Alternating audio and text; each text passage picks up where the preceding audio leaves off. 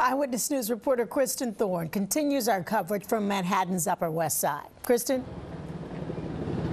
Sandra, I did feel it too. I was sitting in our studio at 10:23 this morning, and I felt the walls, kind of move, and it felt like a loud truck was going by. Everybody in New York knows that sound, but it kept going. And we all sat there and looked at each other and we said, is this an earthquake?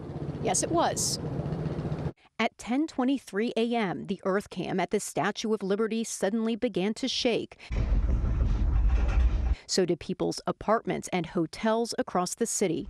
What the hell is that? I was in my hotel room in Midtown, and just all of a sudden the mirror started clacking really loud. And it was my first day in town, so I don't know if this is normal. Is it construction nearby?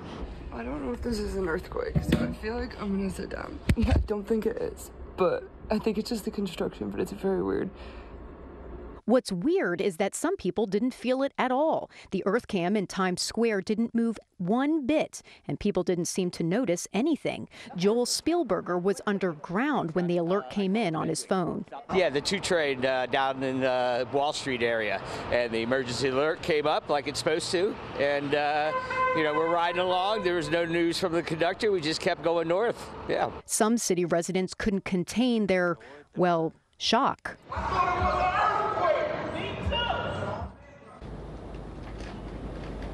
I spoke with a woman who works around Columbus Circle, and she says when the earthquake struck, her entire building lost power, but she said thankfully it only lasted for a few minutes. We're live on the Upper West Side. I'm Kristin Thorne, Channel 7 Eyewitness News.